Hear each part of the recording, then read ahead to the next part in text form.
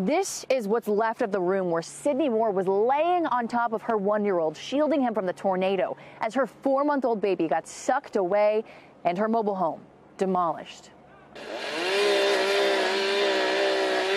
Towering over the rubble of her mobile home and shadowing her crushed car, Sydney's kid's playpen is wrapped around a tree, a jarring reminder of how easily the tornado tossed their 4-month-old baby to the wind. The roof came off first. The tip of the tornado came down and picked up the bassinet with my baby Lord in it.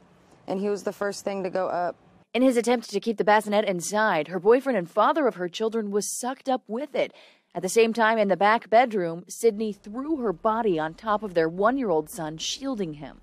Literally, the moment I jumped on him, the walls collapsed. I was being really crushed.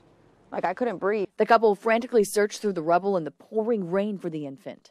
I thought he was dead. I was pretty sure he was dead and we weren't going to be able to find him.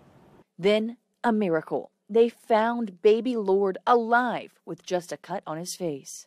It looked like a little tree cradle. He was just laying there. The entire family survived.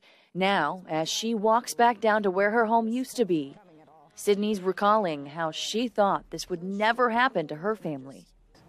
Everything could be taken like that. You better listen to the warnings. You better stay on top of the news. The kids that she risked her life to save, sleeping peacefully tonight. Like, those kids are what saved me.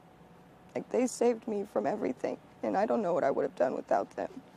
Thanks for watching. Stay updated about breaking news and top stories on the NBC News app or follow us on social media.